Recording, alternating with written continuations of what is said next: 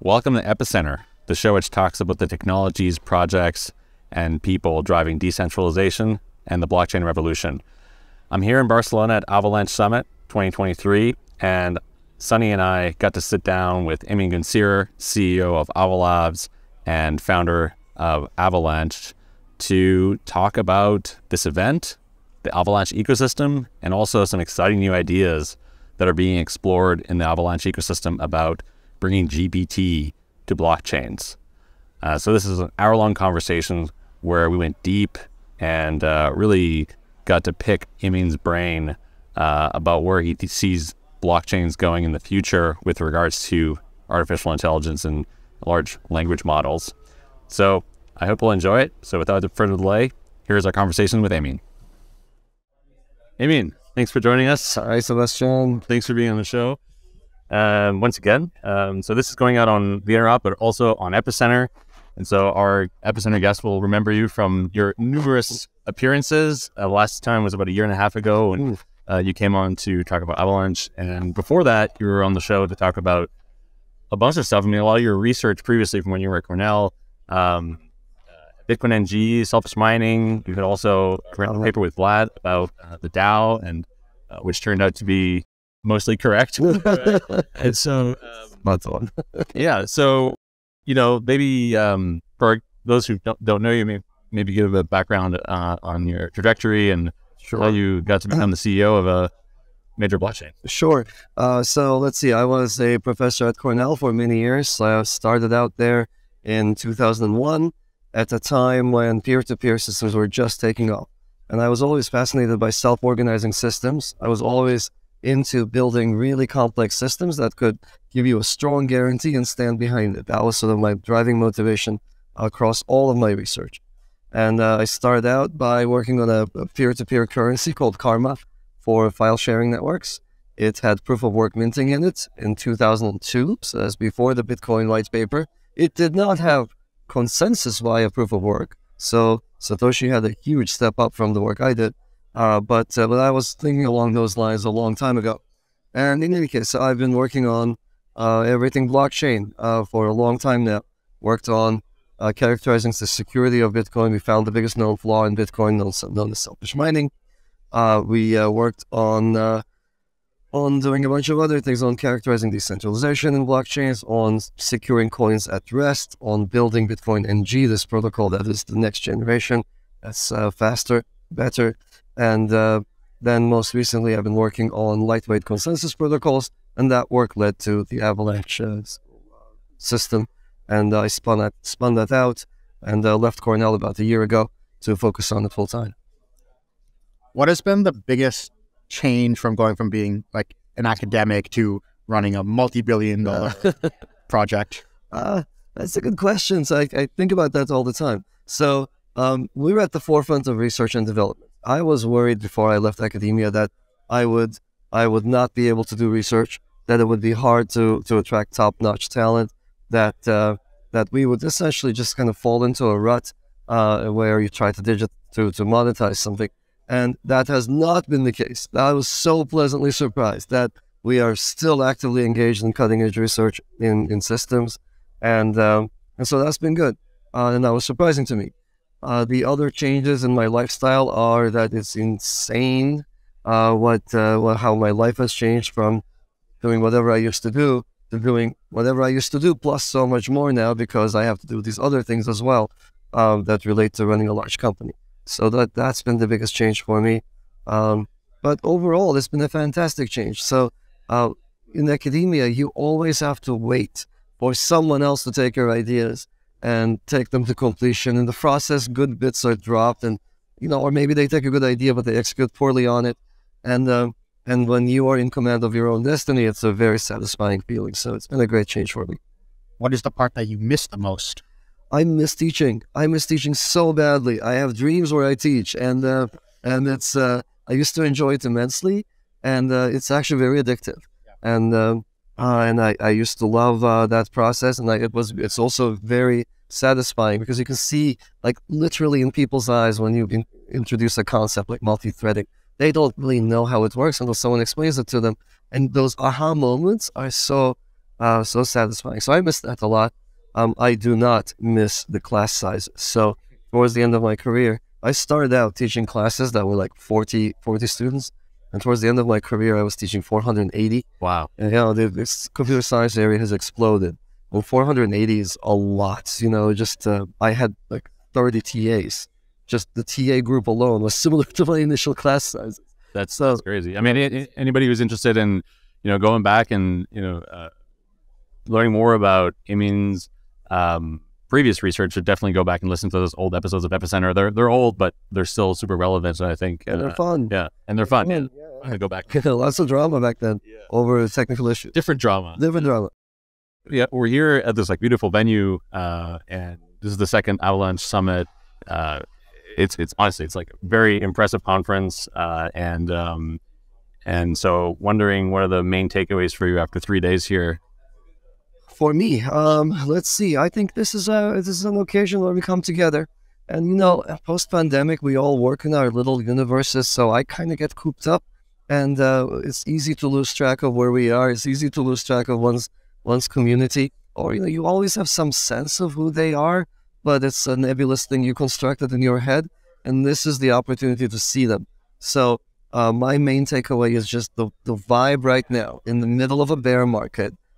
Is so much more positive and so much more growth-oriented than I thought.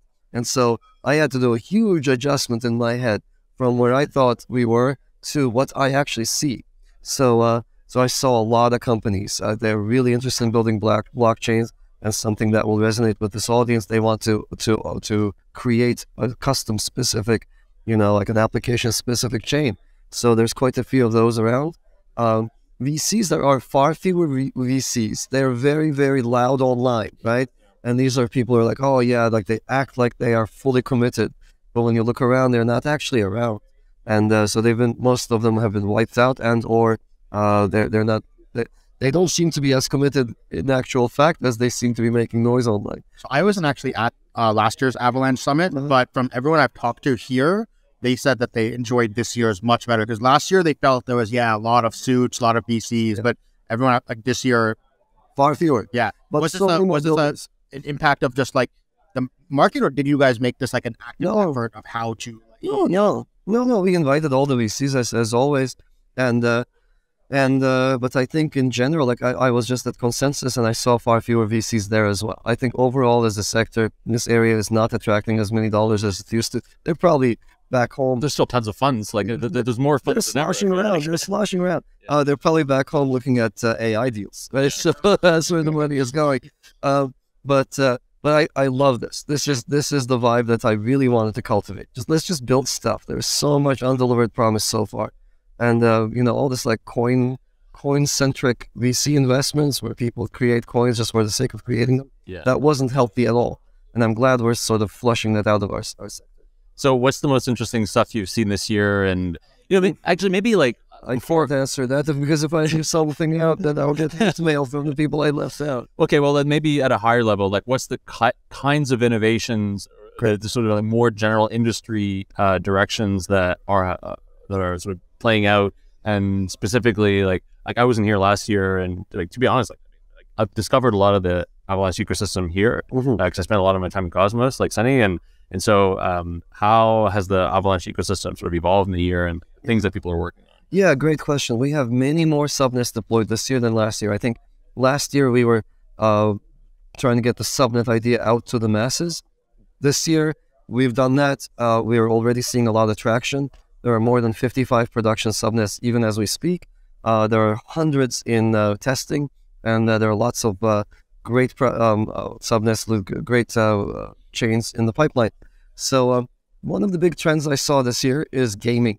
They love having their own chain. They love having their in-game economy on their own blockchain, on their terms, with their own virtual machines. So we're seeing that happen. We're seeing that happen with AAA games. So for example, Shrapnel is here, and they have a great game coming out. It's like Counter-Strike++. I don't know if you guys got a chance to play with it. Those of you who were at Consensus, they had a great booth there. I played it there. Just amazing game, far better than Counter-Strike.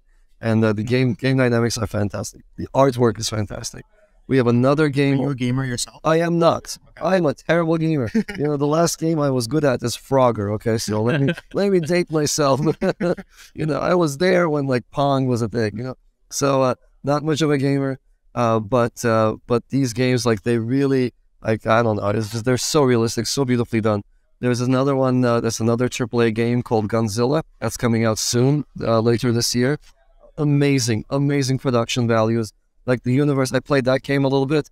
They flew me out. They 3D recorded me, kind of like they did to Gollum or whatever, and they made an NPC out of me in the game. So there's a copy of me in the game who like looks into the camera and says dramatic things, and you can unload a clip into my head, and I'll respawn and say dramatic things again. It's really fun, and I loved it. And if you play these games, you just kind of lose yourself in the game. Like you can replace your arms, you can replace your legs. There's like mechs and stuff, bots and drones flying around. Just Counter-Strike could be so much cooler, and these guys are delivering on that promise. So, and then of course, everything you buy is an NFT in the game. Amazing show. How do you, so, I've definitely noticed a lot of focus on gaming here. A lot of people have been talking about that. It feels like right now there's this like weird culture war between the much wider, bigger gaming community out there and crypto. Like, my take is I think they're still mad at us for stealing all their GPUs. But like, how do you guys plan? Like, remember like Discord added like crypto features and then they got so much backlash to undo it. Yeah. How do you guys plan on like, so I see that all these games that are being developed right now, but how do you plan on reaching out to this like more active gamer community? I think, so this is not my domain at all. We just provide the platform for people to thrive on. But I did play with the games and I know what the game designers did. It is so smooth that I think what people really react to is the crypto community's propensity to push coins into everything and to put cumbersome sort of front ends in front of stuff that you want to do naturally. So in these games, when you like get a gun, that's an NFT you just received, and it's not part of like it's not in your face. You didn't have to buy coins, etc. So it's so natural, and these people end up interacting with the blockchain without knowing they're interacting with the blockchain. I've said this many times before. That's one of the signs of success, that people are using your system and they don't even know. So if we're not in people's faces, we're not going to get the flat backlash. It's that simple. Cool. Well, let's dive into the nitty gritty a little bit more and some of the technical aspects of Avalanche. And you made an announcement yesterday that we kind of titled this episode as GPT for smart contracts. So we'll also talk about that. But let's maybe just start with a refresher on how Avalanche is architectured and the different parts of that, like the different chains, so the C chain, the P chain, the X chain, so that people get a sense of like how that all works, and then we can get into some of the more in-depth things. Sure. Yeah. So there are a couple of things that make Avalanche unique and interesting. The main one that got us started down this path of issuing a new chain is the new consensus protocol. It's unique. There is none other like it, and it achieves consensus via this mechanism that's very similar to gossip, for those people who are familiar with it, but it's a consensus mechanism as opposed to just a gossip information dissemination mechanism. So it achieves agreement at the end of the day using this very lightweight mechanism that allows our system to achieve consensus in about a second. We advertise a second. We're really actually, in actual fact, usually below a second to finality. And it can do so without compromising decentralization at all. We can have millions of nodes participating in every decision and still achieve those amazing turnaround times. So that's one. The second thing that's interesting about Avalanche, like Cosmos, is its ability to support more than a single chain. So Avalanche, in fact, there are three of us. There aren't that many chains that have this architecture. So prior to us, initially there was Bitcoin, right? One asset, one chain. Then came Ethereum and other chains like that, which are multi-asset, single chain. And now you're seeing the rise of the next generation, the highest tech in the space, which is multi-asset, multi-chain. And in Avalanche, you can have multiple chains in parallel, each running their own virtual machine, each with their own gas asset, each with their own staking asset. And that allows people to build a chain, build a gaming chain, for example, that's completely shielded from the load on the other chains. We have certain chain, and we have a generalized smart contract chain called C chain. it's an EVM, and so you interact with it the same way you do Solidity programming on it. It's a much faster version of Ethereum, essentially. And you can create more C2, C3 chains if you want to. We have this other chain called X chain for assets. So if you just want to easily issue a token, you can do it there. And then we have this coordination chain called P chain. Those three are the ones we started out with. The coordination chain is for finding the other chains that are in the system. And as I mentioned, there are about 55 of them even as I speak. So that's our big architecture. It allows anybody to create their own chain subject to their own rules with their own validators. We don't have centralized components. You don't have to go through a hub to communicate. We have IBC-like communication mechanism that we call Warp. So any blockchain can talk to any other blockchain. And overall, so those are the two things that make us unique. The third thing, I think, is a mentality thing that is very important to us, which is to use the best of science in everything we do. So it's not just the platform itself, but our bridges use different technology. We've been building exchanges that are using secure technologies such that even the exchange operator cannot misbehave. So there's a lot of tooling that's happening around Avalanche that's essentially bringing new science into the space. So I want to talk a little bit about the interoperability protocol, the Warp protocol. I think for people who listen to this channel, there's an understanding of how IBC works with light clients that are able to verify the state of another chain and essentially mint assets on another chain and sort of burn assets on the initial chain. And that's how we arrive at being able to transfer tokens from one chain to another.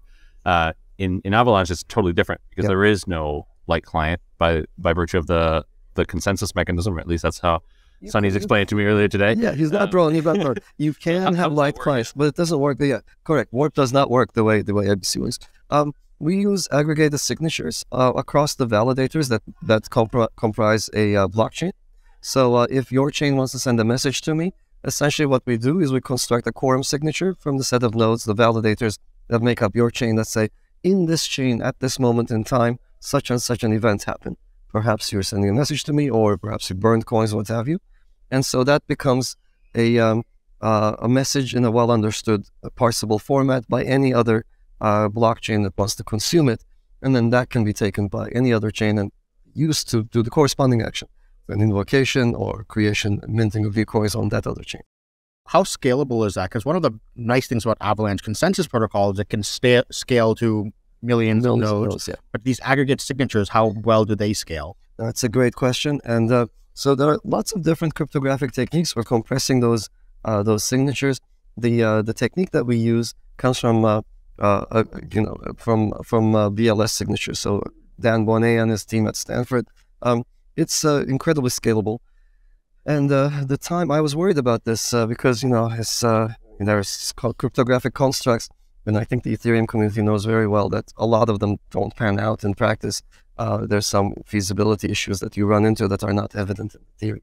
So BLS signatures, the way they're implemented, is incredibly fast. So a warp message can be constructed in hundreds of milliseconds across thousands of validators. So if your blockchain is, again, say 10,000 validators or less, you're looking at less than a second for messaging.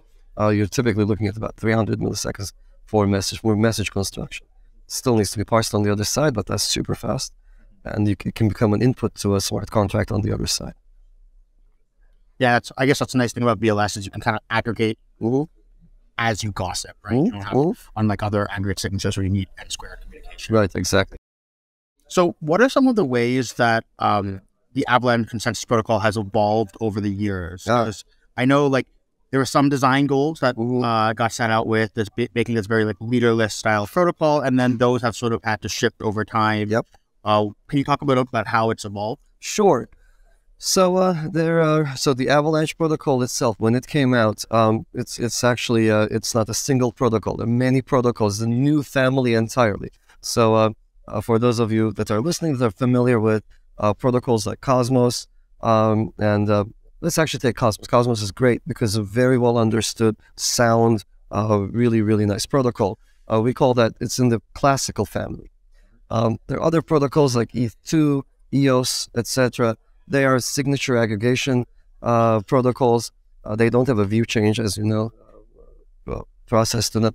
I don't know how technical we want to get into this, but well, okay. So there are a bunch of protocols that are fairly specific. They do signature aggregation, which becomes very, very cumbersome the more you validators you have.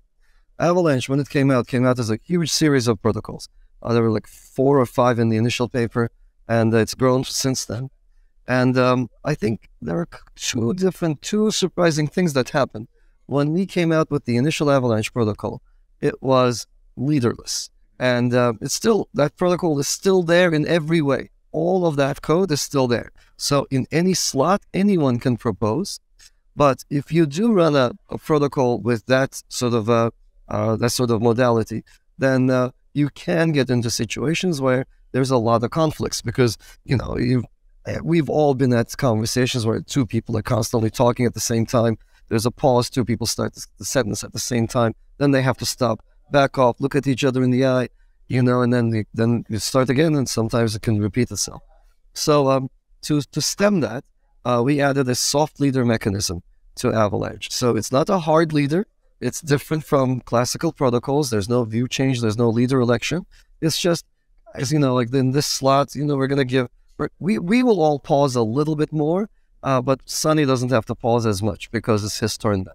So that's the kind of heuristic that we added to cut down on congestion in the network. It was incredibly effective. And, but the sort of the fundamental nature of the protocol underneath did not change. But more recently, we made another change. It's just maybe 10 days ago, we did the Cortina update. And so one of the products, so when we went out, we had 2 different consensus protocols that we used and 2 different data structures that we built. The C chain was an EVM chain with an Ethereum virtual machine running on it that created a totally ordered linear chain. The X chain was an actual DAG protocol. So we created a graph, a directed acyclic graph. And as an academic, it's incredibly appealing. It sounds like, oh yeah, a DAG is so much better than a chain because you can grow it, you can work on this side of the graph while you and I work on this other side of the graph, and it can proceed in parallel. So theoretically, it has far more capacity. So then we went out with it. So one problem, of course, is it's more complex. That's not a big deal, right? We have some of the best developers and, we can handle complexity. But the second thing that I discovered, to my surprise, is that all of the exchanges in the world are written for linear chains. So even if you have this DAG, they don't know what to do with it. And they keep wanting to ask a question like, did this happen before this or vice versa? And in a DAG, you have concurrent operations. That was the appeal of the DAG. So I spent countless hours talking to Chinese exchanges and saying, look, the question you're asking is malformed like that. Don't be asking that question so we can go faster. But then they say, no, our systems are designed this way. We have to ask this question. So that ended up forcing us into rethinking the DAG issue. And with the Cortina update, we're like, okay, look, you know what we're going to do? We're going to take a hit on performance on the X chain. Not a big deal. We still have ample performance. So we'll get rid of the DAG and we'll build a linear chain just to make exchange integration simpler. Also, not just that, but also to make warp integration simpler. So now warp works across all of the subnets, and we got rid of the DAG, which I think was, deep down, I miss it as an academic, but as a practical person that wants stuff to work, it was one of the best moves we did. Yeah. When Avalanche becomes, biggest chain, that will teach them about DAG. Yeah, exactly. At some point, the world was not quite ready for this. This mechanism you talk about with the it's like, let's all kind of soft agree that someone is going to come first, and, we'll all respect that. And how does that respect break down when you have these MEV competitions start to form? It works just fine. So if an MEVer jumps in, that's fine. We're going to prioritize the person who's in the allotted slot. So that does not give any advantage to MEVers. The way to win the MEV game on Avalanche is actually very straightforward. You just need a crap ton of validators. And to do that, you need to stake a crap ton of AVAX. So in a sense, we turn the MEV game on its head and say, look, if you want to play this game like this, it's a game that cannot be stopped. People want to play We want to game your protocol no matter what. It's like there's a well understood way. You need as many slots as you can to your name, and the way to acquire that is to stake a lot of AVAX. And so that's exactly how that works. Let's talk about this AI stuff. Yeah, it's crazy. ChatGPT, smart contract writing, which is not actually, like, when I was listening to the talk, or someone described it to me earlier, it was like, oh, we're going to use GPT to write smart contracts. That's not at all the idea. I think the idea goes even further. It sort of abstracts away the entire sort of way that we think about writing applications, or giving instruction to like a machine. So yeah, talk about this idea and what's with it? What's with it? Gladly. So it's a very obvious idea. So once I tell everyone what it is, they'll be like, yeah, I see how that could work. And it's also a very bimodal idea. It's either a great idea or a terrible idea. It's not an in-between. It's not incremental. It's just not, and it's also not something I heard before, but once I say it, it'll be obvious. So here's the idea. We are starting, I'm super excited about this. We're launching a new project to build a new subnet on Avalanche that's powered by AI, specifically by large language models that are using these generative transformers, pre-trained transformers known as GPTs. So what are these things, right? So these things are, at the end of the day, they're giant matrices, but they really are engines that have been trained on the totality of digital stuff we have on the internet. They've read everything on the internet in every language, and they've constructed this intelligence, so to speak, that knows how to react to situations that are provided to it in natural language. And so what's the proposal? We build a new blockchain. This blockchain has as its execution engine one of these trained language models. It has a generative pre-trained transformer. So this GPT is in there. Think of it as a no-code blockchain, a blockchain where there is no transaction format, there is no bytecode, there is no solidity, there is no WASM, there is no other programming language whatsoever. When you want to do something, you write it. In what language? In whatever language this thing is trained in. It happens to be almost every language. So you write it in English. I give to Sebastien 5 AVAX. I write this in text as my transaction with those letters. It's like ASCII characters. And that's part of the blockchain. And then you can write something that's kind of like a check, but more expressive. You can write something like, hey, I give to Sonny, 500 AVAX, assuming that he can complete his fundraise for his new movie that he's making. If not, if he can't do that, I want my money back. That's not something I could write on the check that my bank gives me, right? And it's being executed, whatever you write is being executed by a very smart, neutral counterparty. That is the intelligence inside that AI engine. So there's no more programming. We all become programmers. We can all write smart contracts. You can start something like, I now start a sequence of interactions using the rules of chess. And Magnus plays the white pieces and, we play the black pieces. I don't have to define the rules of chess. Yeah. Right? If I were writing a program, it would be this long and then it would be complicated and I have to do all that like checkmate checking and so on. It's expensive. Here, this is just like, I rely on the inherent intelligence that this thing built. I can say this contract will divide the, we wrote a song together, let's say. We'll divide the royalties between the three of us fairly.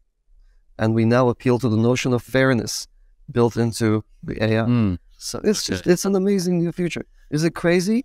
Could be. Could it be a bad idea? Yeah, it could be. But it's an experiment worth doing. So in the talk, you described this notion of interpretation. So we have like an intent. And so we vocalize that intent as like language or like you just said, right? Like I want to send these tokens to this person under this condition, or like, well, that's the way that we describe things as humans. And then we translate that into code, right? Like Rust or Go or Solidity or whatever. And that gets translated into bytecode. And the issue is that between these different intents, well, there can be sort of things that are lost in translation, and worse yet, like bugs, right? So like reentrancy attacks and things like that, where you say, okay, like I want to do that, but I haven't thought that there's like reentrancy or there's like this particular bug in this interpreter.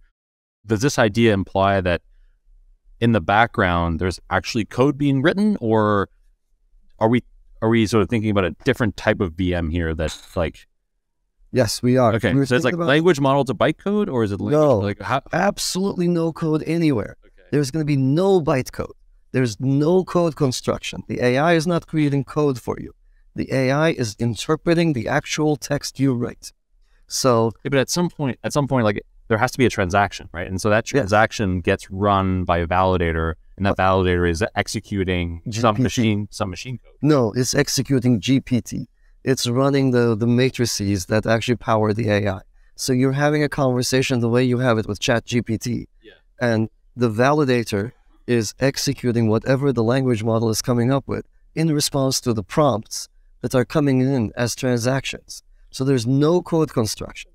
Absolutely no Rust, no bytecode, no like bit with. But the state change, like how does the state change happen? So like that. I guess my question is like, at what point does the GPT model interact with a state change? The GPT model, every validator has a GPT model in it, and it has an account, some kind of an account abstraction where it associates token balances with addresses. So if in response, if you tell it to modify one of those things, and it's pre-prompts, they're in the Genesis vertex, so to speak, instructed to, then it affects that change. So if I say, hey, I would like to give 5 AVAX, and I am authorized to do this, then it's going to make that change in a central account abstraction. So we have one AI and one accounting ledger, so to speak, that's kept in every validator. The AI engine has to be deterministic, by the way, so that's one of the restrictions that this approach requires. Right. And so when the transaction is seen at the validators, they all see what's being asked, they apply the validity rules that they have been pre-prompted, and then they make the affected the change that's required by that transaction. How is security going to work in this world? Because one thing I've ChatGPT is great, but like as you use it more, you start to realize it does some weird things in edge cases, and like absolutely, hallucinates, yes. And you hallucinate that I've got like AVAX. Also, like if I do like even when I'm coding, like. You realize when it's great for generating test cases and all this stuff, but then you start reading the code, you're like, you're making some bugs. You still have to go review stuff and everything. And so if there's no standard, like today with like smart contracts, we can like that. If we have bytecode, we can like, do actual like, if they're all full, you go full formal verification. But at the very least, you have some way of like auditing that this thing is doing things correctly. Yeah. While with the GPT system, there's no rules to audit. Absolutely. So now let's tease that apart. There are so many concerns. As I said, this is either a great idea or a terrible idea, and nothing in between. So let's see. One of the big criticisms with these machines is these new emerging machines is that you don't know what they have learned, right? You can't audit what's inside, etc., etc. I fully agree with that. We have to just adopt it. We have to own it, right? So your Tesla drives itself. Is it gonna go crash every now and then? Until it's trained to not do that, it will. It's kind of like a learning, 15-year-old kid who's learning to drive. So it's same with this. So we will have to make sure that whatever AI we use is actually intelligent. It does actually have a good grasp of what it's supposed to do. So I'm hopeful on this front, though, that we interact with each other. I don't really know what's inside your brain, and but somehow we managed to all get along, all like, 8 billion of us. So, and I'm very hopeful that the AI evolution will actually speed up, and we'll build these engines that are really, really smart very soon. It'll happen far faster than people think it will. So that's one thing. The other thing, prompt engineering, hallucinations, etc. That's a huge concern. This is why I want to run this as an open project. This is why I need everyone's help, because we need to experiment with this. So undoubtedly, if I were to specify a lending service in English right now, I can do it, right? There's a lending service, it has a bunch of pools, the pools do this and that. And, on the back end, the machine will keep track of accounts and do the lending. But undoubtedly, my specification will leave something open. And, a smart person like you will come along and you'll be able to say, whatever, redefine what, Gün just said to, change all the commas into whatever they say. You can do all sorts of funky things to trip it up. And what I think will happen over time is we will come up with libraries of preambles so as to restrict what comes afterwards. And that, I think, will give us a modicum of safety. But it is a multi-year project. I don't think like this is going to be a fun project. I think it's fun. And so the lawyers are the only ones who are going to keep that. that's it. Or we all become lawyers, right? So I agree with that. I think lawyers who know how to write fine print, the fine print is there for a reason, and so it'll turn into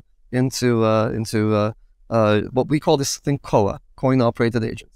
Yeah. It's going to turn into preambles for COAs. I mean, this kind of extends, this idea can work on a blockchain, and certainly it would be cool to see that come into existence. But it could also extend to any computing environment. We could have like a JavaScript VM in our browsers that executes code in a similar way. And so like, are there other attempts to do this sort of thing outside of crypto? Is it something that was like inspired by other? It's like a very novel idea that I think like just expands outwards out of blockchain. Well, I'm glad you think it's novel. No, it's I was just kind of sitting at home thinking about AI stuff and thought, hey, we have to put this into a validator. I haven't seen everybody and their brother is trying to work on the next GPT engine, and these things are going to find their way into all sorts of tooling. But undoubtedly that's happening. But I haven't seen anybody talk about putting it in a validator, into a blockchain before. Interesting. Yeah.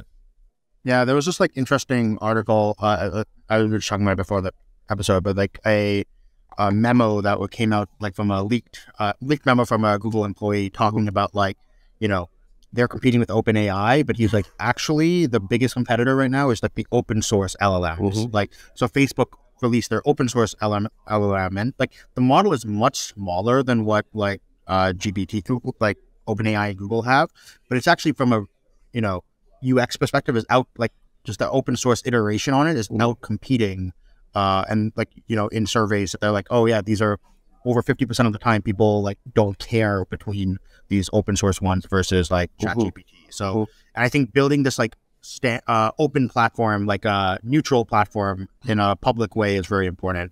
One of the I'm really excited. I'm happy that you're like really thinking about this, because one of the things I've been a little bit like admittedly thinking about like for a couple of weeks now is like, what is crypto like a great stagnation technology?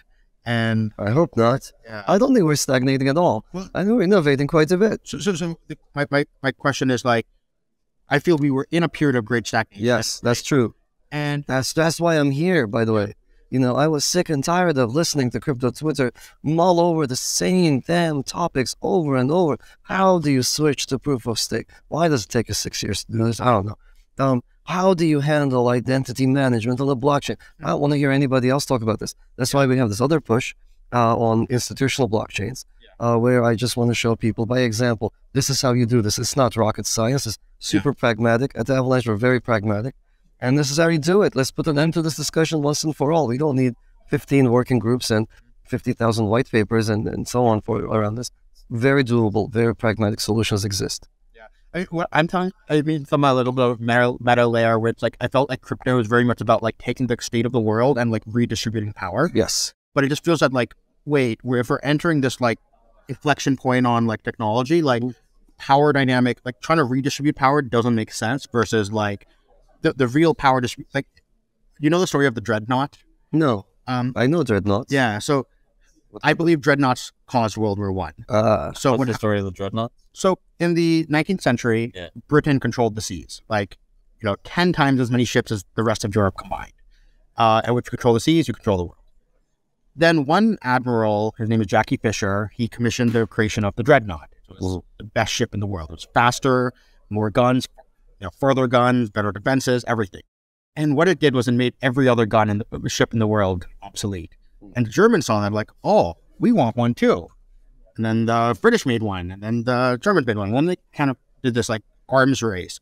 But you went from a world where Britain had 10 times as many ships as the rest of the world to a world where Britain and Germany had the same number of dreadnoughts.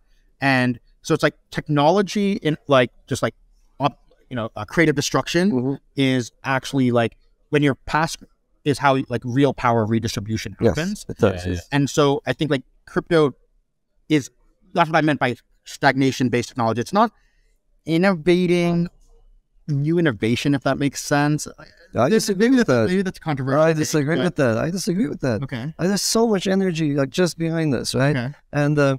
And I think we're addressing all of those things that I think you're right, that for a long time we were kind of, whirling around the same drain pipe without much progress. But we are solving the custodian solutions. Like the institutions weren't able to get into the space, they didn't understand custody. That's done. There were a whole bunch of problems with people's understanding of crypto assets. Done. I agree that wallets are terrible. We're trying to address that with this thing called the core wallet, trying to make it much more intuitive. And we talked about the other problems, like, switching to proof of stake, which should not have been a 2-second thing. We talked about distributed identity. There's going to be other things. And no, I don't think we're stagnating. New assets are coming on chain. It's a great time to be in crypto. So what I mean is more like crypto so far has been mostly about taking things that have existed in a centralized way, Yes. decentralizing. Yes. Right? So like the internet revolution came like 3 decades ago, and crypto has been like, and finance, came 100 years ago, and expanding. Well, maybe even more. Yeah. But we've been like let's say to take the web as an example, right? Crypto has been feeling like it's been playing catch up, where it's like, okay, all this internet infrastructure has existed for 3 decades, and let's now figure out how to decentralize it. What's exciting to me about this AI stuff that you're like pushing is like, oh, we have an ability right now to like put our foot in the door at the beginning of this revolution. Yes, absolutely. And it's high time to do that. It's great for crypto because anybody can now become a smart contract programmer. Anyone can interact with a smart contract. We don't have to worry about, what comes after Solidity. No, I don't know. I think language should come after Solidity. So if we can make this work, it's going to be amazing. Imagine everybody being able to talk to Aave. You just write, I want to borrow so much money. And it says, well, I'm sorry, I can only give you this much.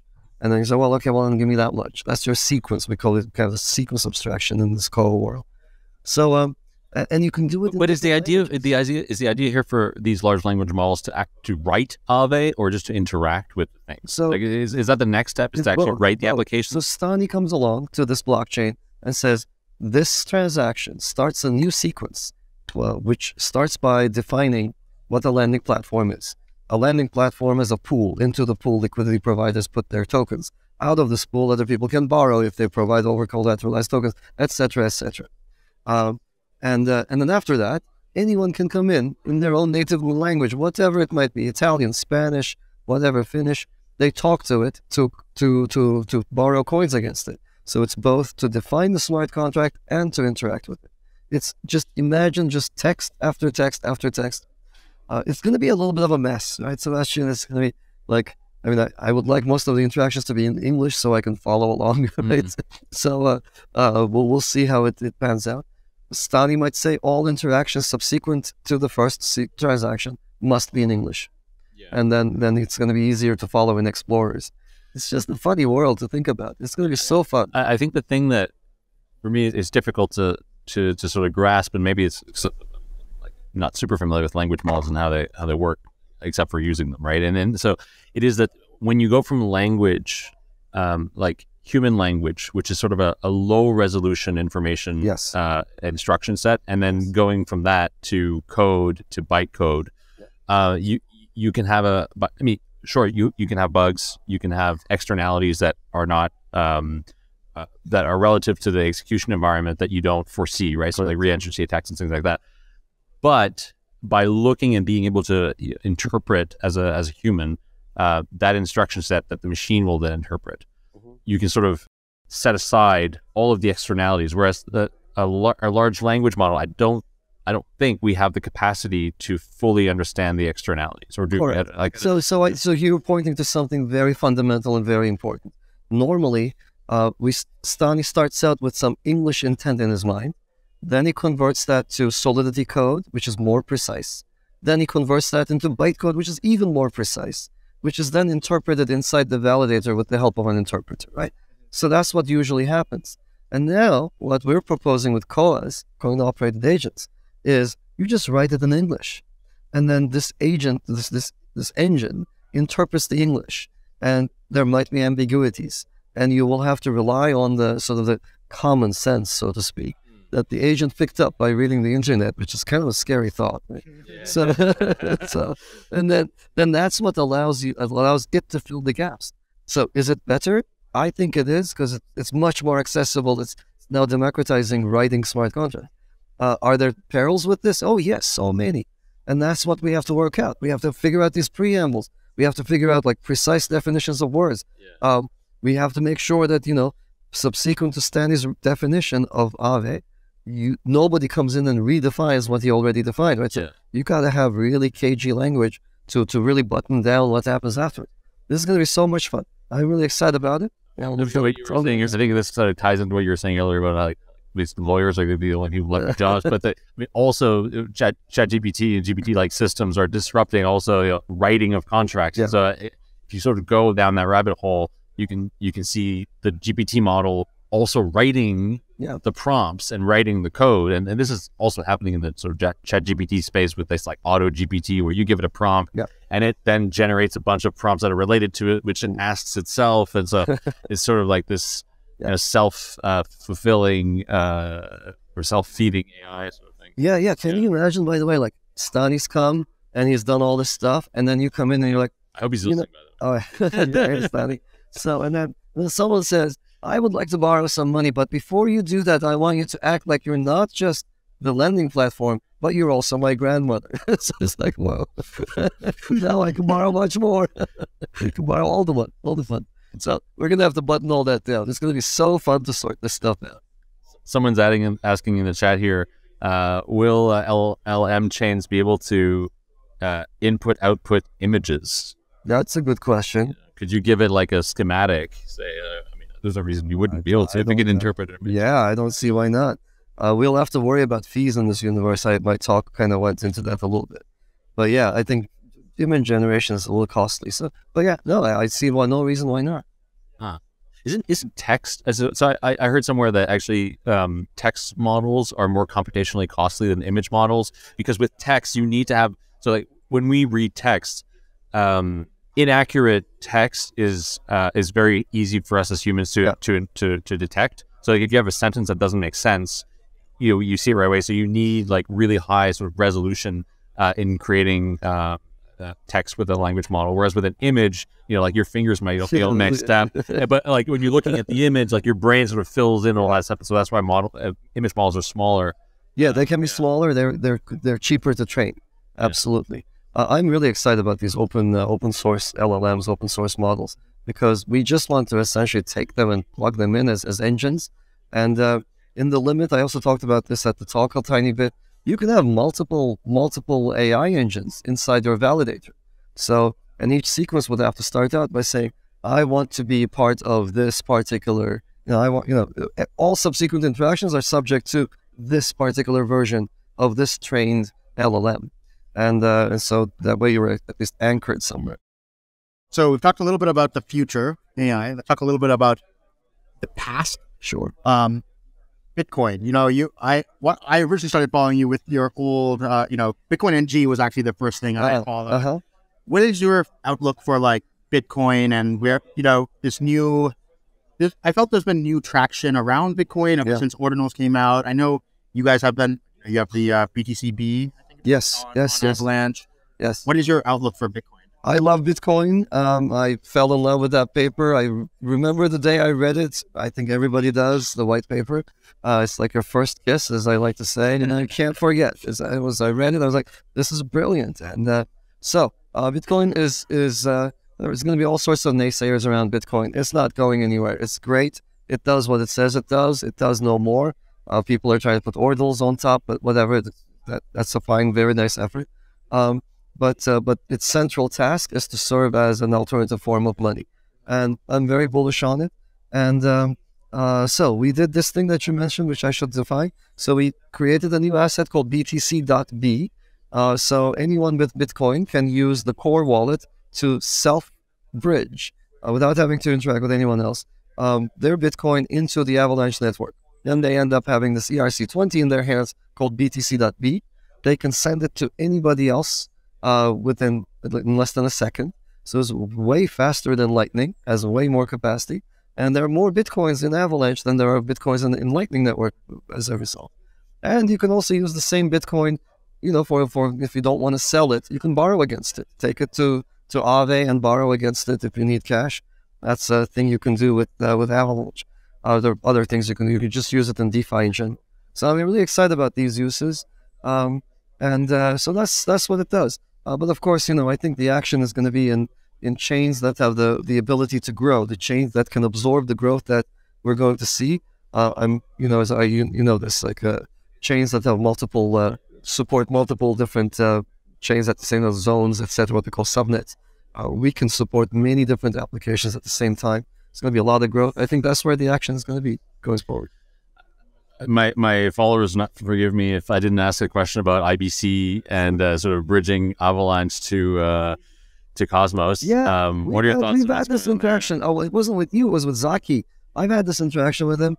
I love the idea. I've always loved that idea. So combining IBC with warp messaging is a technical task, right? It's not trivial, but it's a straightforward task. I would love to see that happen. Why don't we do it? Like, I mean, I can't do this right now because I'm a little sped a little too thin, but that's something I would love to support. Yeah, I would love to see. Do you know, like sort of where?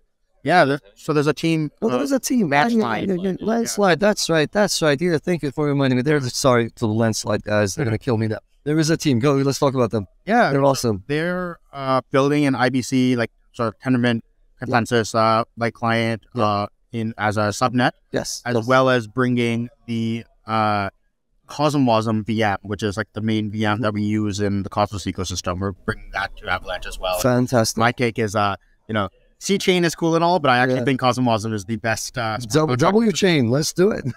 W chain, W chain, absolutely. I'd love to see that. Absolutely. Actually, you know what? I don't know what they're really doing at the very detailed level, but you could make a subnet that's also a zone that uses Atom for staking in addition to AVAX. And then like you can have IBC and Warp together. I know we support this on our side. It's fairly flexible. If not fair, it's amazingly flexible. I don't know if Landslide is doing this, but if they are, kudos to them. I'd love to see this happen. Yeah, I think what they're doing is they're taking so we have this interface called EBCI, and which is a state machine talking to the consensus engine, and I think they're making the like subnet infra be ABCI compatible, so we can just take any Cosmos SDK state machine and run it as a subnet. Awesome. So you're running a Cosmos SDK state machine on essentially like Avalanche consensus. Okay. And so then the Landslide network itself is sort of like a generalized Cosmosm execution chain, similar to like your Juno or Neutron style thing, but with IBC compatibility. And so then it will be like the place to go between the two. Also worth noting, by the way, let's show Osmosis for a second, that we do use Axelar right now and there is AVAX listed on Osmosis. So, you know, that's AVAX coming from the C chain.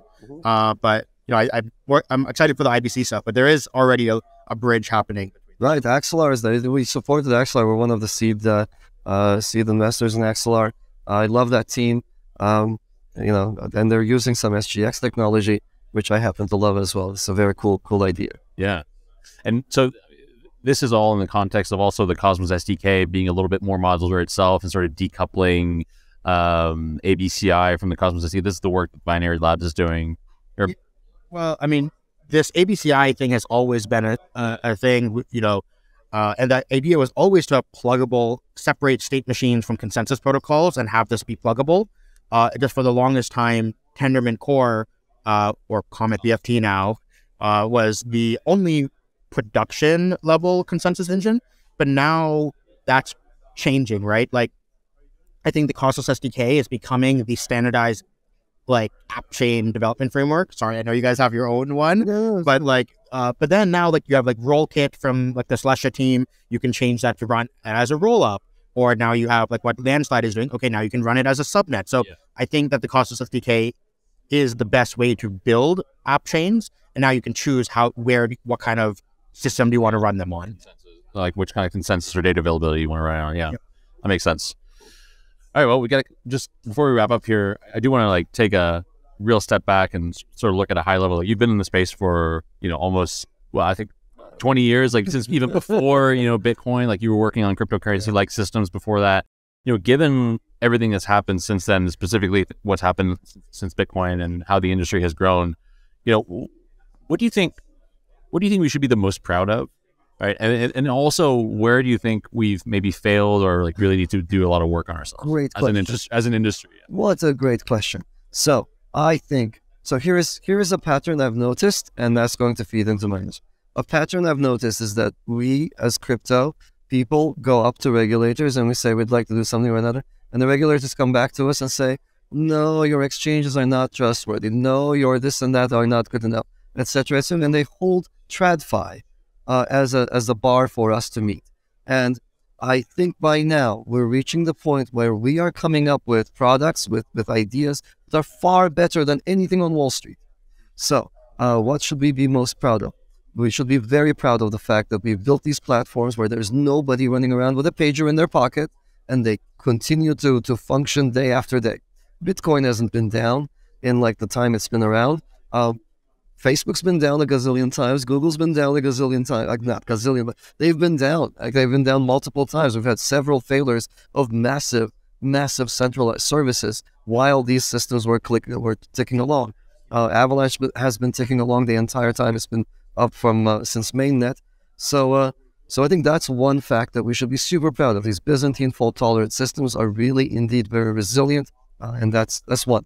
Two, we should be really proud of the fact that we can digitize assets and send them around the globe in the blink of an eye.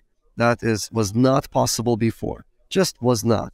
We should be very proud of how expressive our interfaces are, even without AI, right? I can do things on a chain that I could not dream of even explaining to my bank. So that's something we should be proud of. Third, we should be super proud of this new wave of exchanges that are coming out. You see some of the DEXs, FTX failed. Wall Street has failed many times. Those of you who are listening to me right now, look up the Dole company scandal on Wall Street. You guys know about Dole Bananas? Dole Bananas, the same company. Do you guys know this? You don't know this. I'll take a moment. I'll take a moment to explain what happened. Dole Company is the big Dole company. It's it was a publicly listed company about 10, 12 years, whatever, 15 years ago. Publicly listed company, they're totally fine, and the price, the share price was very, very low, and the officers in the company are like, what the hell? Like the share price is very low. We'd like to take the company private, and so they were going to buy back all the shares. And then there's a lawsuit, and then the judge orders everybody who holds a share of Dole Company to write in and vote one way or another. There were 38 million shares of Dole Company, and then when it was time for people to make claims and vote, there were 53 million votes. All of these people legitimately thought they owned a share. Wall Street had one job: keep track of the shares. I skipped the word there. That's your job. Do not lose count. 38 million issued. You'd better have 38 million down to the last one. Somehow, what happened is, how there are like market movements and stoppers kick in, and during those times there are off exchange trading platforms, and so stuff is happening. It has to be reconciled. It's kind of like a layer 2. So they would take the shares off Wall Street, use stuff, bring it back. And in that process, they lost count. They ended up creating shares out of the world. It's unbelievable. You just had one job and you screwed that up. And this is why you're bearish on L2s, yeah? So anyhow, so now we can build the kinds of exchanges where this cannot happen. So DEXs would not have allowed Sam to steal the coins. There was this new thing called Enclave that we initially started out at Ava Labs, but we spun it out. But Enclave is a new kind of exchange where even if Sam Bankman-Fried owned it and operated it, he couldn't steal money from them. And it gives you full confidentiality because it's based on SGX. So there's a cool stuff happening where we are way ahead of the curve. Oh, let's not forget perps. Complete invention in the crypto world. Way better than the futures and options, which are very rigid, very complicated to price. So I think there's so much that we should pat ourselves on the back for. Now, second part of the question. Failures. I think our biggest failure is the go craziness that we get into during every bull market. So you start getting these scammers come in. They create a coin in production. Yeah, they test in production or what have you. And there's a gazillion of these coins. You know they have no standing power. These people will disappear the moment, they've sold their coins, which is exactly what happened. And so they come in and they flood the market. All the coins are going up. And I remember, people saying, oh, like there is this opportunity. It's only going to yield 300% over a year. That's not enough for me. I can get 300% on these pumped up, hyped up coins. So I just, if we're in Barcelona, at the Sagrada Familia, if I could burn a candle, I think I would burn a candle and say, I hope that people don't do this. This is what really just grates away, that just erodes away everything we're building. A go thing is not what we're about. We're not here to pump and dump, etc. Coins. That's just a terrible game to play, and I wish those people would go away. Yeah, and I mean, it kind of touches on your first point about regulators, right? I mean, like this is it is the other side of that coin, that where like regulators see this and then they want to control crypto, but they don't actually sort of comprehend that the new types of systems that crypto are building are resilient to like all of the all the issues that the traditional financial system has and will continue to have. And I think that's one of the biggest challenges. Like I've done some policy work, and we realized in talking to regulators, we thought we were talking to them on like this level, but actually we actually were talking to them on this level. We had to elevate them and get them to understand that like this regulation can't apply to like these new systems, or they sort of like invalidate the new system. So it's a huge education challenge, and I think like in crypto, like I feel like there are different narratives that sort of circulate in crypto that circulate in non-crypto circles, and it's our job, I think, to make sure that we're all talking on the same level, that we're all talking and describing things in the same way, because otherwise you just get like echo chambers that don't really understand each other. Yeah, I think we button this up. Great. Thanks so much. Thank you. Always a pleasure to chat with you. Always, of course, a pleasure to hang out with you. So this has been great. Thank you, guys. Thanks. Great.